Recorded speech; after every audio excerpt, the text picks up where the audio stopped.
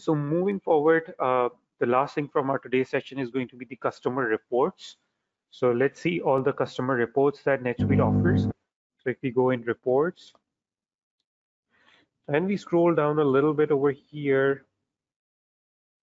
All right, so here we have order management reports. So you have your open sales orders, or open pending sales orders, fulfillment report, back order report.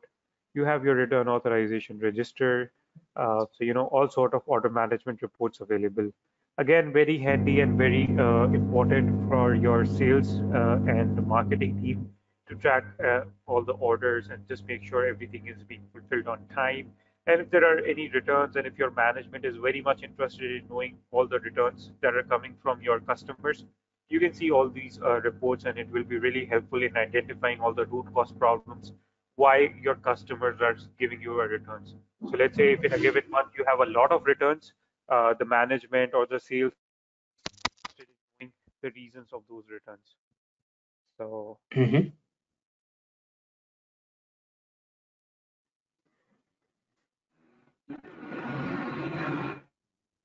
okay, so let's see the open sales order report. So this is based on the as of date and the subsidiary that you will select. You will see all the open sales order at a given point in time. Now, the management Okay. and the sales and marketing team are very much interested, and their KPIs and key performance indicators are actually dependent upon how much orders are fulfilled, right? So if there is anything pending, it's actually a concern for them. So they will be tracking this report a lot, and this is going to help you in identifying all the open sales orders. You have your date, document number, customer, the status, and the open amount. So again, a very important report from that perspective. Then you have your sales order pending fulfillment. So these are all the sales orders that have been entered but are yet to be fulfilled. So this is a very important report for your sales supply chain manager. So based on this report, he can do his planning and make sure the inventory is available so he can fulfill all these sales orders.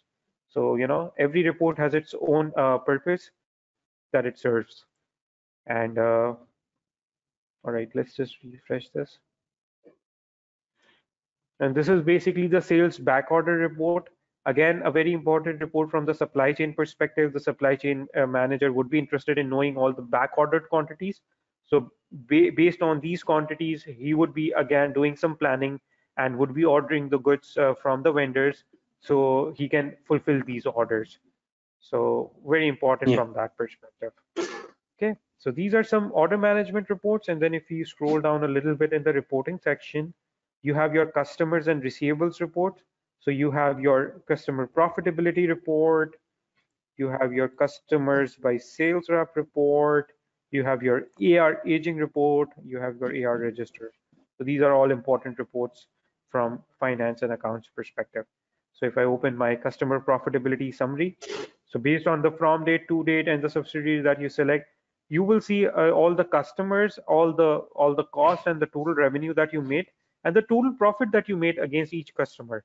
So if you need to identify all your profit-making customers, so you can focus on them, you can target your attention towards them.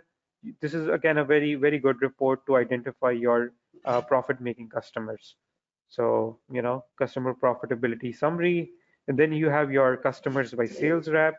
So you can see what customers are assigned and what are the sales rep assigned to your customers.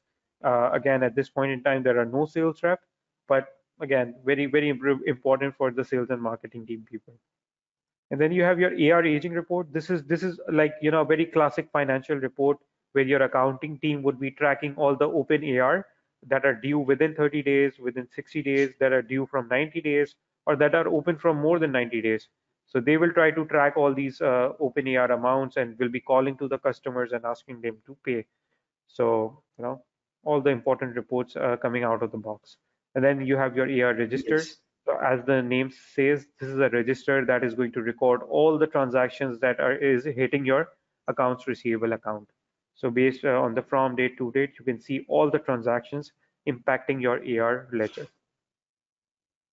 So yeah, these are all the standard reports that you get out of the box. I would highly recommend you to go in the reporting section and explore all the standard NetSuite reports. and make sure that you're aware of them, and you're aware of the look and feel of these reports. Yes.